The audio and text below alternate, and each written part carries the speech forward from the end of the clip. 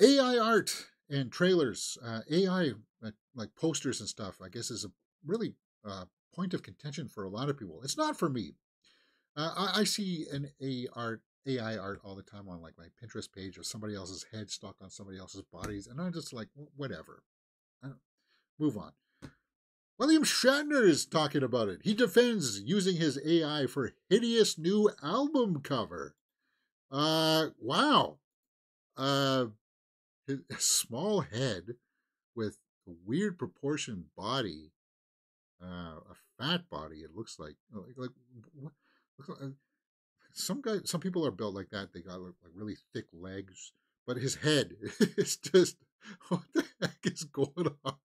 Like that's terrible. That's bad AI art. Like out of all the AI art out there, you couldn't have found a better use for that one.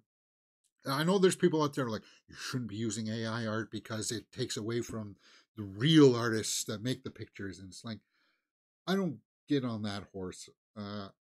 It's like it's gonna happen. It's gonna be happening for the rest of time now that we have those tools available to us.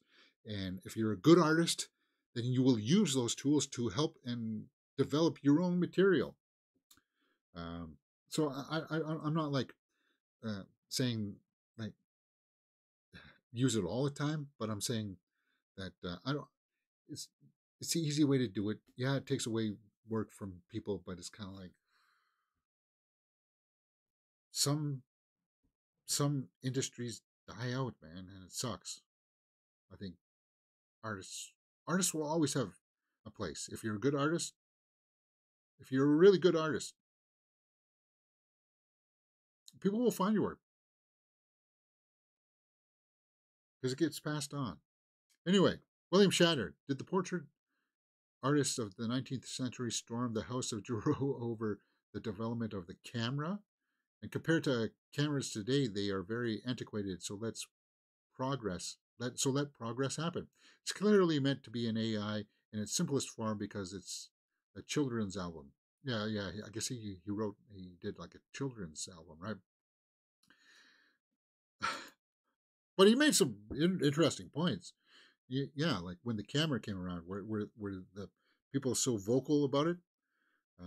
And there's tools out there, guys, that you look through a little device and you can trace uh, the outlines of things. And artists have been using that for centuries. Uh, does that take away from the art? No. It's about like composition, placement of things, uh, contrast and colors. What are you using, kind of thing, right? So I'm not somebody who frets over the AI use, but it does create some very interesting things. And I'll tell you this too, and this is one of the reasons why I want to watch this. There was an AI trailer released for Bond 26 with Henry Cavill as Bond. Fake art, obviously. Um, People want to see Henry Cavill as Bond.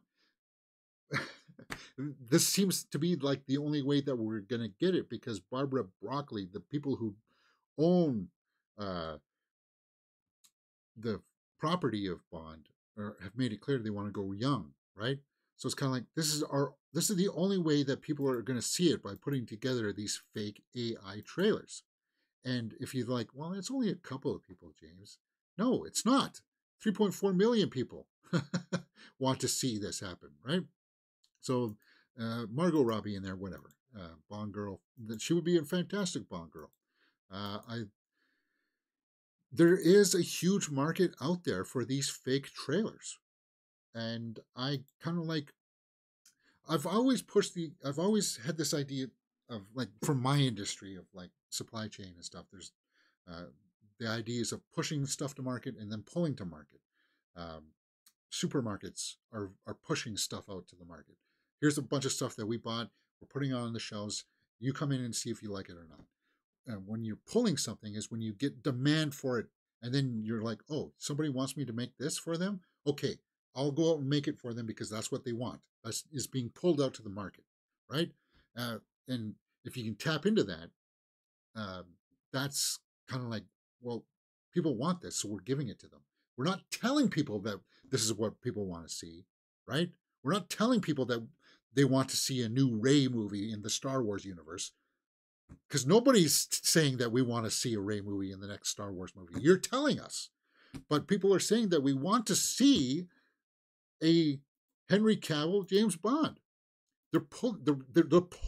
If you use the pull principle here, there's a way that you can make a Bond movie with Cavill. Don't make it huge expensive. Like, it doesn't have to be big and flashy like every other Bond film. It doesn't have to belong. Bond has had people come in and out of it where it's not. It doesn't have to be this thing where it gets bogged down with this idea of, well, we can only have the next Bond if he's going to be Bond for 12 or 15 years. Sorry, it hasn't been like that in the past. George Lazenby would have to say something about that, right? So why couldn't you just do a quick little one-off with Henry Cavill? Feed that fan base that's clamoring for this, that wants this, right? And make you a little bit of cheddar on the side. Can someone please start a petition to make Henry the next James Bond? I have nothing against Aaron Taylor Johnson, but we all know Henry was the best fit for this. Yeah. So the points that I want to make are like the push and pulling to market. There's people wanting to see it. So why not give it to us? That's what I don't fathom out there. It's kind of like, well, you don't let the fans tell you what you want to see.